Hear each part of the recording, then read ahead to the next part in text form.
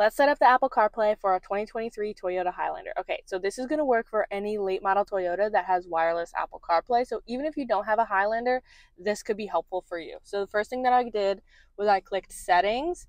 Now I'm going to go to Bluetooth devices. It says no paired devices, so I'm going to have it search for devices, and I'm going to have my phone already unlocked. I'm on the Bluetooth screen. At the bottom, I'm going to click Toyota Highlander. It's going to take a second, and I'm going to make sure that the numbers pair up. So right now it says 859135. It'll have your own custom number. I'm just going to click pair, and I'm going to click OK.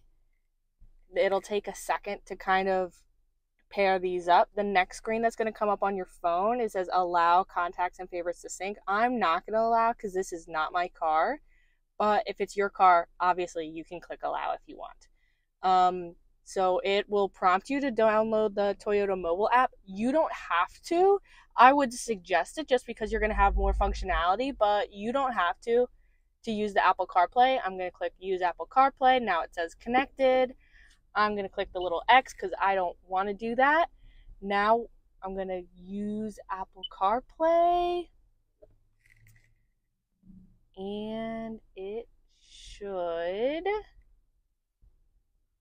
says connected. Perfect. Now we're up. All good to go. That is how you connect your 2023 Toyota Highlander to wireless Apple CarPlay.